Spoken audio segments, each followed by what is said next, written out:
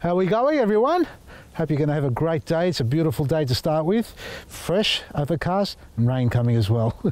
Now, I'm standing in front of my citrus little plantation here. Well, not a plantation, they're all in pots, in the grow pots. We haven't been out here for a while. I thought I'd come and visit them. This is the one that was going backwards because we had them in terracotta pots. Some of them were in plastic pots.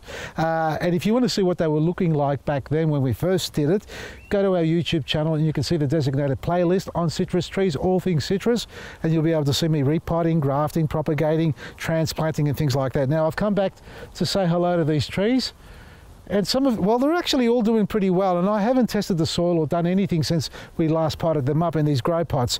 This one was going backwards the most. Now I've used a potting mix, compost as well, blood and bone, black grit, manure, so not a lot of stuff. Well, a blend of manure. I think it's cow manure from memory.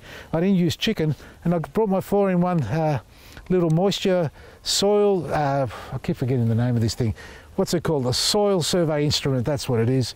Now the beautiful thing about this is that it has 4 different types of readings on it. You've got moisture, pH, sun factor and heat. So at the moment I've got it set on sun, heat and moisture. Let's have a look. The light factor definitely is going to be low because it is late in the day and it's obviously winter and the sun sits low in the sky. Temperature's pretty good considering 13 degrees and it's wet. So I haven't watered these for about 3 months, I reckon, at least. You see we've got some flowers coming on, a little bit on the yellow side, not too much. We're going to check the pH on that to see what's going on. But the tree is definitely not going backwards. It's actually settled down. It was a lot worse back before we potted it up. So this actually needs a bit of a feed now. A liquid feed is a good way to do that. Let's check the pH to see if it's actually acidic or alkaline. I reckon it's going to be a little bit alkaline. We're sitting at 8.5 at the moment. That's pretty high.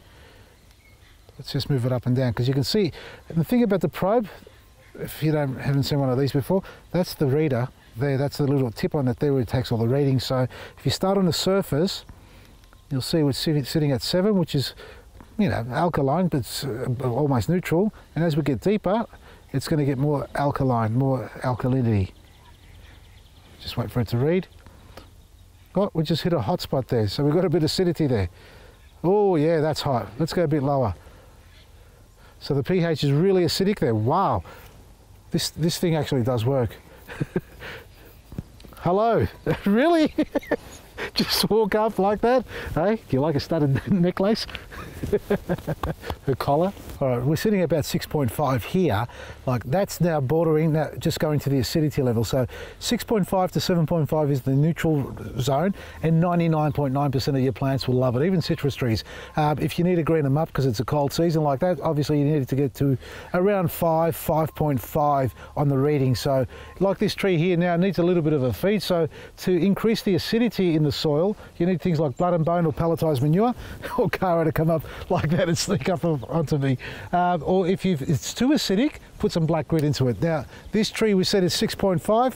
Remember, the tree's roots are very shallow. As we sit in the shallow areas where the roots are, we're sitting at 7. So we'll bring it down a little bit lower. Still at 7.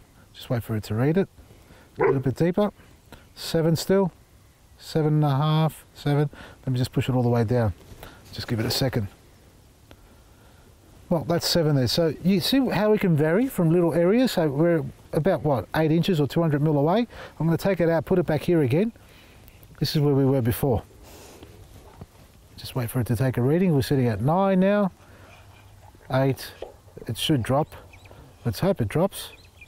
Let's go back up. 7.5, 7, yep. So you can see that the different layers in the soil will have a different pH rating, and that's a great topic actually, folks. We should talk about how the soil can vary from 1 square foot to another. When you're feeding a plant and you only feed it in one area, obviously that area is going to have a change in pH, whether it's going to go more acidic or alkaline. And that's why it's important when you feed plants. Now in pots, feed the entire area, the whole surface area of your pot. In the ground, try and feed at least the drip line, not just around the tree base. Feed all the outside of the drip line. So if it's 2 meters in diameter, that's what you need to feed as well. It's no good just feeding it close around the trunk. I've seen seen it too many times where we go to feed plants and people go, okay, I've got some dynamic lifter or something like that, and they just throw a couple of handfuls around the trunk of the tree, right up next to it. Whereas the roots are out here somewhere, they need to be fed as well. That's important. And it's not just for trees, it's for all types of plants. They don't just have a little root ball like that, unless they're in the pot, you know, that's okay, you feed the entire pot. If they're in the ground, feed the entire area, that's important. Now that's this tree here. Have a look at this mandarin here. This is a lot better. It's a lot darker. Still, it's cold weather, folks, so don't expect to see too much. Just quickly pop that in, see the soil temperature. We're sitting at about 11. It is wet. Sun factor is low, we know that. And let's have a look at the pH on this one. They should be pretty much the same. That's sitting at 9. Give it a chance to read it. Yep, it's going down. So over time, and the reading takes a while. Oh, look at this behind here as well. This is another thing we've got to be careful of.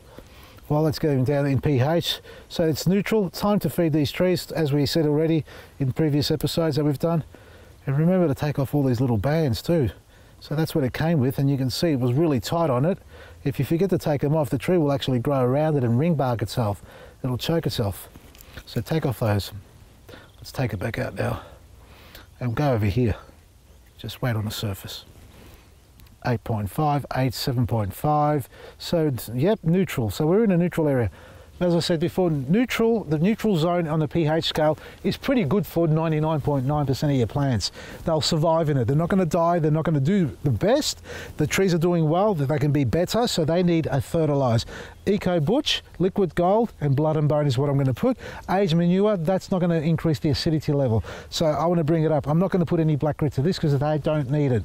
If you check your soil and you see that it's sitting around 5, 5.5, 4, 4.5 on the scale, that's when you need to use your black grit, and that's when it works its best. That's when it gets the calcium, the phosphate into the soil and helps the plants be able to draw up all the other nutrients which become unavailable. These trees are getting everything they need. They just need a top up now so they can green up a little bit more, and that's all they need to do. Now the 4-in-1 soil, I can't remember the name of it, soil survey instrument, folks, is available. We've got only 180 units. I was expecting 300 units. Unfortunately, that's all that's available. So first in, best dress, get them online, vasilisgarden.com. And if you're watching this just as it's been played and uploaded and you can watch it all, tune into 3AW. That's because we're on radio now, Gardening Weekend, me and Darren James. Give us a call with your gardening problems or ideas, and check out our website, vasilisgarden.com. We've got some big specials running on this weekend only. That's vasilisgarden.com. From me, Vasili Maresi.